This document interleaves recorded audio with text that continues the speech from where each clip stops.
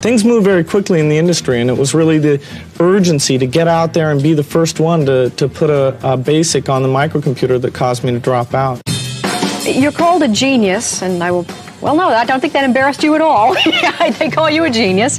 Part of your genius is that you are a computer whiz, and the other is that you did have the business acumen to turn it into a working company.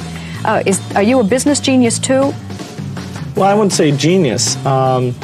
I enjoy working with the people, talking about what we're going to get done, getting real excited, making sure that the structure is there, that the ideas get measured properly, and really leading the company.